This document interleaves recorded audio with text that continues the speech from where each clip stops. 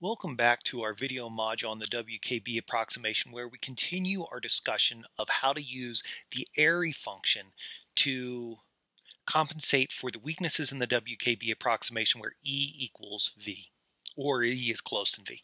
What I've done is I've redrawn our potential profile along with our energy on the top up here, as well as redrawn our 5 regions, where on region 1 we have some sort of sinusoidal function. Region 3 we have some sort of decaying exponential as tunneling reduces the magnitude of the wave function in section 5, but in section 5 we return to some sort of sinusoidal function. And as we discovered in our last video, in areas 2 and 4, we have, we'll just put in AI for Airy function is the governing form of the wave equation. And whereas last video we looked at the B area, this time we're going to take a look at the A area. So what I've done is I've recreated the A area blown up. And we know enough about how wave functions work that we can actually sketch out what the wave function will look like in this zoomed in area. We know on the right that we have some sort of exponential decay as E is less than V. And we know on the left that as we move from the left to the right, the difference between E and V is decreasing, so the magnitude will increase and the frequency will increase as well. So what I've done is I've separated this graph into 5 zones. We know on the leftmost zone, we have some sort of sinusoidal function. We know on the right-hand most zone, we have e to the negative kx, or some sort of decaying exponential function. And we know that in these 3 sections, we have some sort of Airy function.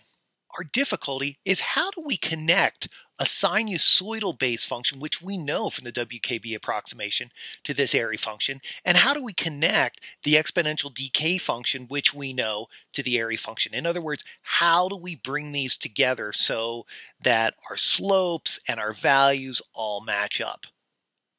This is the challenge of connecting the Airy function. Today, we'll be looking at an overall strategy of how we integrate the Airy function into this type of problem so that we can find solutions to the wave function that make sense. First, I'll start off by telling you that the actual solutions of the Airy function are a linear combination of this form of the Airy equation and this form of the Airy equation, this AI plus BI. There's some sort of linear combination. And I'll tell you right now that in area C, what we have is the full Airy solution. The challenge now is to connect this full Airy solution to, let's say, the right-hand side, the decaying exponential. And what we find is if we move up to this Airy equation right here, if we focus on the AI and we get really far away from the origin, that the Airy function begins to approach a decaying exponential of a specific form. So what we do is we write out that decaying exponential form and we adjust the coefficients in such a way that it connects with our WKB exponential decaying form. So what does this effectively asymptotic form of the Airy function look like? For z is much greater than 0 for the Airy function, AI approach is 1 over 2 root pi z to the 1/4 e to the negative 2/3 z to the 3/2. And we'll call this equation beta.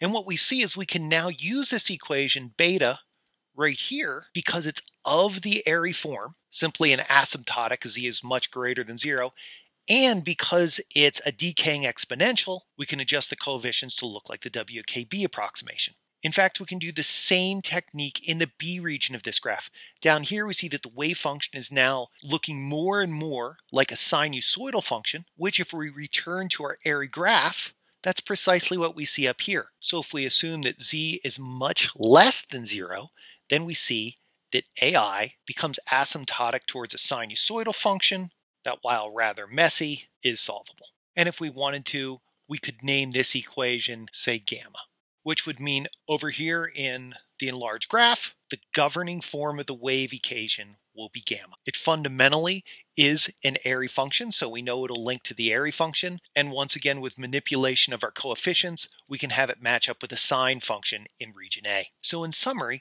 today we saw as we already knew, that the Airy function can help us identify the wave equation where E is very close to V. And we've explored a little bit more of how to patch together the Airy function and the exponential, and the Airy function and the sinusoid. Join us on our next video when we explore more characteristics of the Airy function so we can learn how to apply it and how to connect it to the WKB approximation. I look forward to seeing you then.